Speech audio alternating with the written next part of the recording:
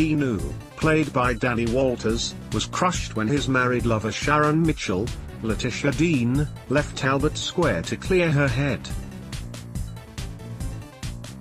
But the youngster has been seen spending a lot of time with Louise, Tilly Keeper, on EastEnders as he's giving her driving lessons. Louise has been drifting from her love interest Keegan Baker, Zach Morris, as he has struggled to cope in the aftermath of a difficult year on the BBC soap.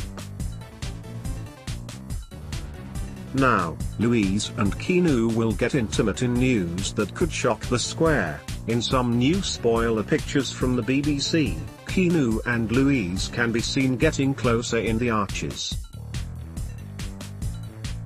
As Louise goes to find Keanu in the garage, they end up locking lips and can be seen embracing one another in the snaps. It unfolds as Keanu buys Sharon a present, thinking she'll be returning to Walford.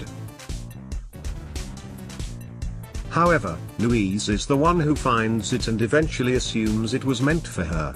Keegan tries to make things up to Louise and invites her around for the Taylor family dinner, but Keanu is acting strangely.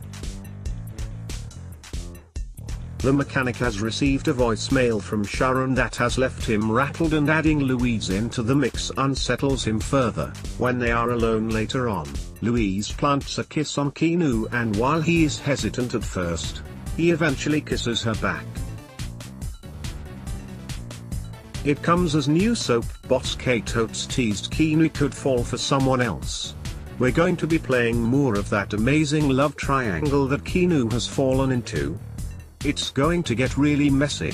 Sharon doesn't know what she's unleashed, but maybe she won't be the one who ends up with his heart, so we'll see how that ends up. But there isn't just Sharon to consider in the matter, as Keegan could also be terribly upset by the revelation.